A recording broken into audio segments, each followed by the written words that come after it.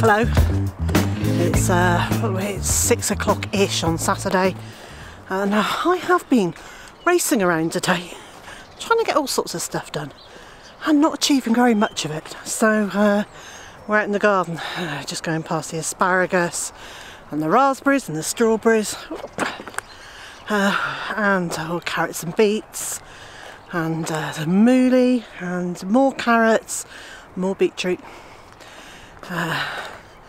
and past the broad beans, because I want to show you what I did get done today. So here we are inside the brassica tunnel, and these are the low growing brassicas. So on the far side over there, that's January King. In the centre it's a red cabbage, and on this side it's Savoy. So I've got about 12 or 13 of each in here, and they will stay in here until I harvest them.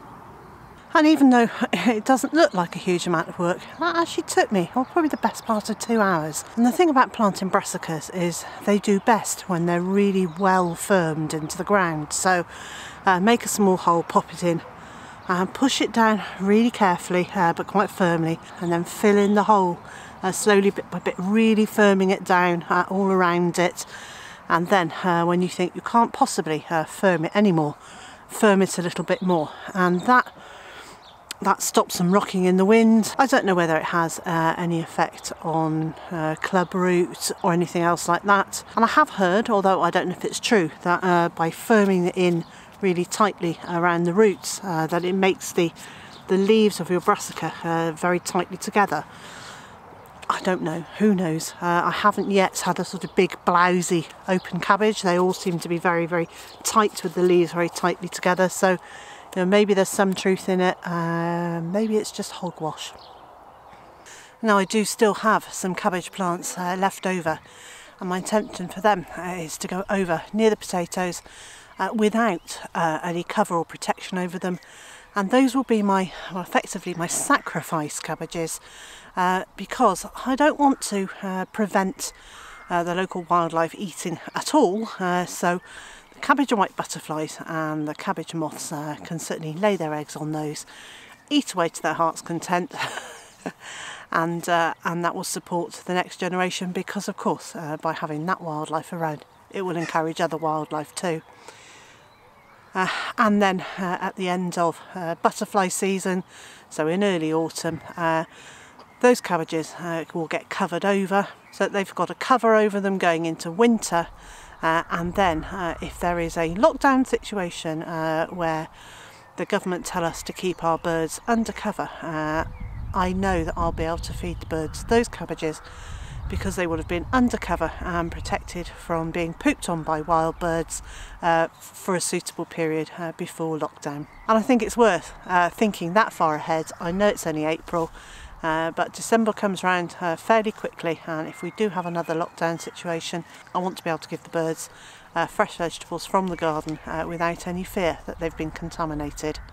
But no matter how busy a day is, I'm always happy to take time just to look around, appreciate what we've got here, look at how all the plants are doing, enjoy the chickens and ducks.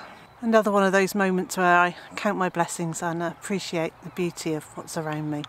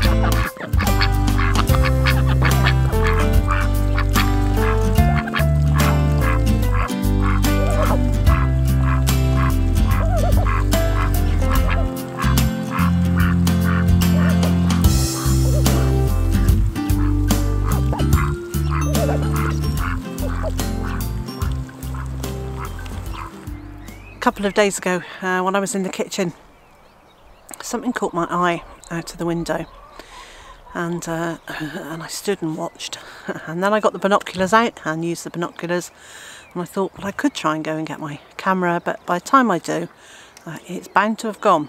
Well, I tried it anyway, and I changed the lens because I've got a lens that allows me to film a little bit further away than normal, and I managed to get a little bit of footage of the buzzard. I've shown it to Tony and Louise from Kafka Diva, who are very much into their bird life. So Tony has confirmed what I thought, that it's a female buzzard, and she's very relaxed.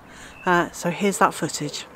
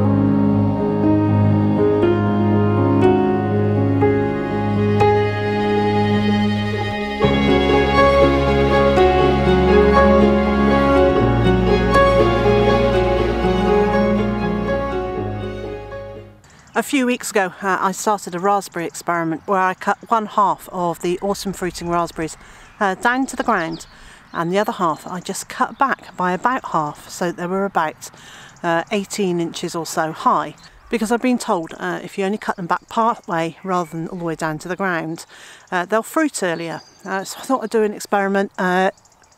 Raspberry plants in the same bed, so they've got the same conditions, half and half. So these are the ones that I cut down to the ground. The growth is about halfway up my arm, so about 10 to 12 inches high. They're looking pretty good. And these are the ones that I cut much higher, so inevitably they are higher. However, already there are flower buds forming. Oh, this is really exciting. These really do look like they might fruit an awful lot earlier. Well, big thumbs up to that experiment. Because I was sitting down, someone decided they needed to come for a cuddle. You are a funny old boy. Yes, you are. Down you go then. There you go. Got cat hair everywhere now. Well, I haven't had a cup of tea since lunchtime, so my tea-ometer is very low, so I'm going to head inside, get myself a cup of tea, sort out some supper, and then it'll be time to put the birds to bed. And so, wherever you are in the world and whatever you've got planned for today, I hope it's a good one. And I also hope you'll join me again tomorrow.